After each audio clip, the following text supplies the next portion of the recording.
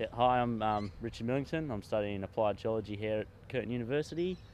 The reason I got into geology is I found it would be an interesting subject, as you know I've always been intrigued into in outside and studying the earth, and in the handbook it looked really appetizing to get into. I was always I thought I was a bit of an environmentalist, that I like the trees, I like that sort of stuff.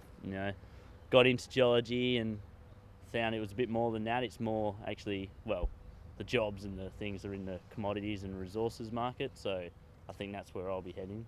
There's many different aspects you can get into. There's hydrology, there's the mining geology, there's exploration geology. Well, that's what I want to get into, more finding the commodities.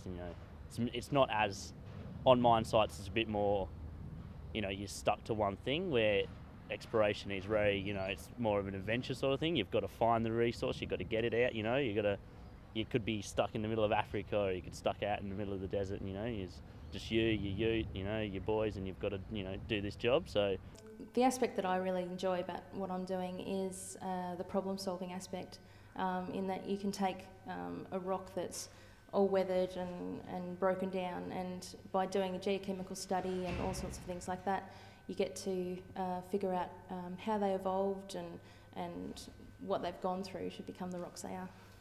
My career options, I'd love to get into exploration. That would be my main focus, because it involves that problem solving aspect again, and just you keep discovering new things.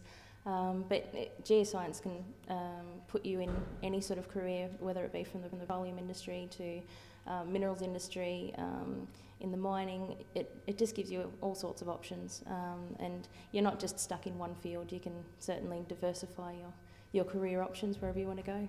I like hands-on, so I want to go out there and actually be on site. Working on site before, I really do enjoy it, so that's where I want to go. Best part of the industry, I guess, is the flexibility, diversity, with the different commodities.